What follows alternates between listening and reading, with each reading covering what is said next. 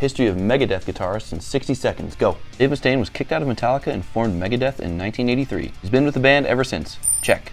Greg Handovit was the first additional guitarist in 1983. After recording Last Rites in 1984, Greg left, and live dates were covered by Slayer guitarist Kerry King. Chris Poland was then hired as a permanent replacement. Prior to recording So Far So Good So What, Mustaine fired Poland and ultimately hired Jeff Young. Jeff Young is famously seen in Megadeth's appearance in The Decline of Western Civilization Part 2, The Metal Years. Mustaine would eventually fire Young in 88-89. After a lengthy search, Mustaine hired the infamous Marty Friedman. Friedman was a member from 1990 to 2000 and arguably produced the band's best guitar work. After his departure, Friedman was briefly replaced by Al Pitrelli. After years of solo endeavors, Mustaine started to refocus on Megadeth. Mustaine hired Glenn Drover from 2004 to 2008. Drover was then replaced by Chris Broderick from 2008 to 2014. Broderick left the band due to musical differences, and this led to the hiring of Brazilian shredder Kiko Loureiro, who we have today.